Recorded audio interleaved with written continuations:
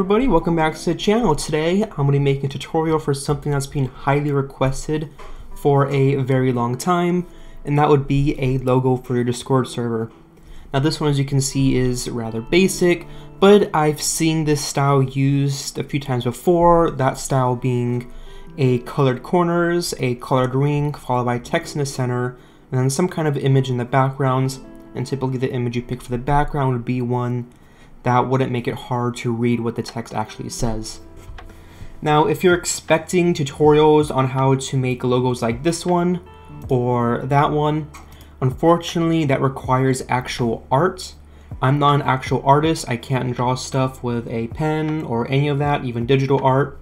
Everything I do is restricted to manipulation like this or any of the tutorials you see on the channel. So anything like that, that's outside of my experience, so please don't be asking for anything like those because I just can't do that. But I'll see how this one goes that I have up on here right now, and if you guys like it, I'll see if I can try to make some more. So I'm going to jump right into this. Going to go File, New, and the width and the height are going to be 1000 by 1000, and click Create. Then of course, as usual, we're going to create a new layer, delete the backgrounds, and to start off, to make it really easy on ourselves, we're just going to drop down pink. Where is it? I'm going to start in 3, 2, 1, go. Now we're going to come over to our left side, go over to our ellipse tool, and just drop it down. Doesn't matter what size, because we're going to adjust that in a moment. So of course, first you want to make sure both sides are equal, 837 by 837. Doesn't really matter, we're going to adjust it in a second. Just make sure it's a perfect circle, not an ellipse, an oval, or any of that. Ellipse. Ellipse is a circle, not an oval. Whew. Alright, and then we want the size to be 56 pixels. Don't worry about the stroke color. We're going to change that in a second. Now if you don't see properties, for Photopia, it would be the button that says PRO on the right side. For Photoshop, you go over to Window, go down to Properties, click it. It'll pop up on the side, and you can either drag it to the side and dock it there, or leave it where it already was at. So with our image placed down, I'm going to right click and rasterize layer, then Control T. Actually, I probably should have rasterized it after that, but I'm going to go ahead and make sure the circle properly fills up this entire shape. So the edges aren't quite connecting, so let's make a few adjustments.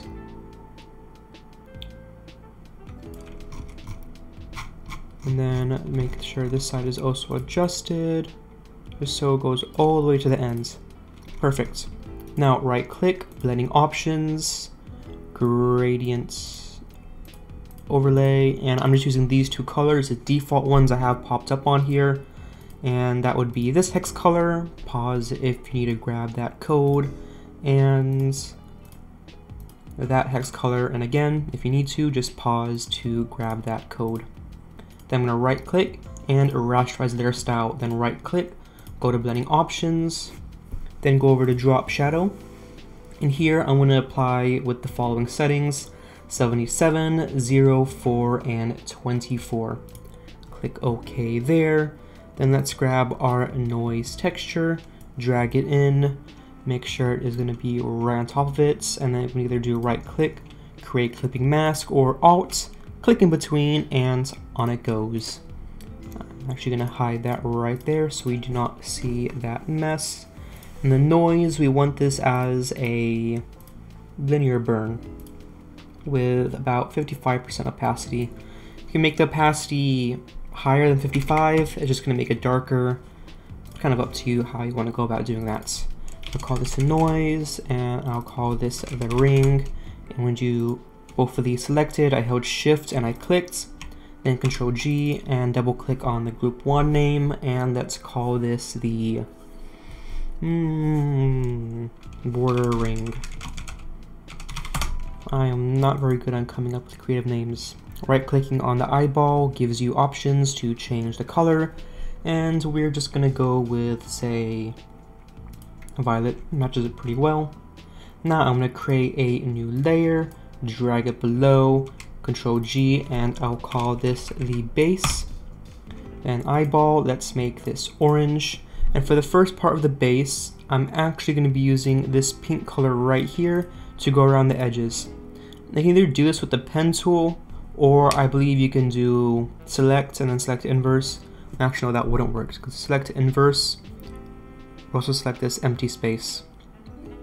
Or you can just make the entire backgrounds the pinkish color, but then we have to deal with the actual image kind of being messy there, so we're going to do it this way. Where is it at? The pen tool? No, the brush tool. And just regular old brush, hard rounds. That's a default brush, so you would have that. And just go all the way around. And then around over here.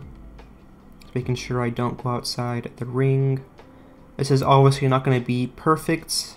I'll show you in a second. So if I want to hide the border ring, it's kind of a wobbly mess.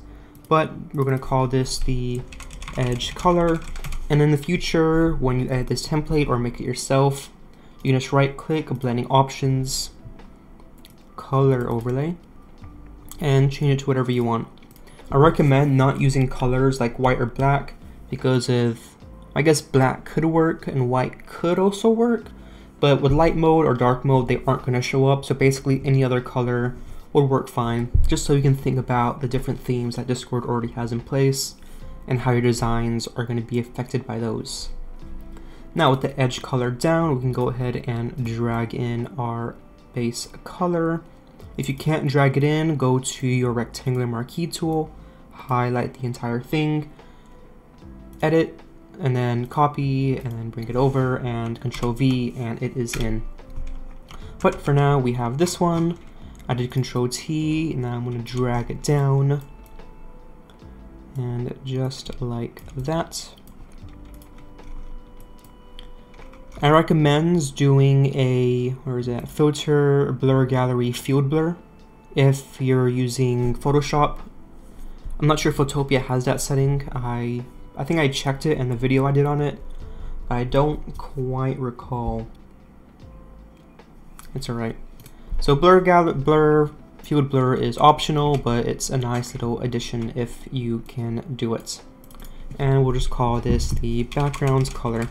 Now I went really basic with this. I just chose a low poly black image because it would offset nicely against basically anything, but you can choose any other image. In my example over here when I was first making it, I did this one. Oh shoot, it's not there. Well, I did a scenic view and had the sky and a pink tree, but it's just too light, so my text would not show up well. So just a recommendation. You can always mess around with it and try whatever you want. And then finally, for our last part, we're going to create a new layer. Trying to decide if I want it underneath the border ring or above the border ring. We can decide in a second. So Control G to group that layer, and we'll call this the text. Right click on the eyeball, let's make this blue, and we're going to drop down text in the same color as our border. And because my server is called Suke, I'm just going to do TK, but whatever you want to do. I mean, obviously don't do TK unless your server has initials similar to TK. Wouldn't make sense for you, but TK is a nice little initial for Suke. 643, I believe, for the text. Make sure the text is centered. Perfect. Not quite perfect.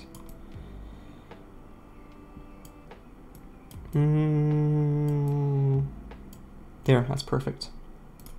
Now let's go ahead and delete that extra layer. We're going to take our pattern lines, and of course all of these are going to be available for download in the file in the description, including a link to this font. Then clip it on using one of the two methods, Alt Between or right click clipping mask. And I'm going to clip that on, Control T to resize it, make sure it fits. Normally upscaling is a big no-no when you're editing stuff because it lowers the quality. I guess you can't really tell because it's such a low, I didn't upscale it much, but for larger images, if you're upscaling it from 100 by 100 to say 1000 by 1000, yikers, you do not want to do that. Alright, so soft light, let's see, where is that? You'd think with how often I use it, I'd be able to tell where it is at a glance, but nope. Control T, Control J, and main text. And this one is going to be blending options. I could just click color and just white, and then drop that. So we'll call this the white drop.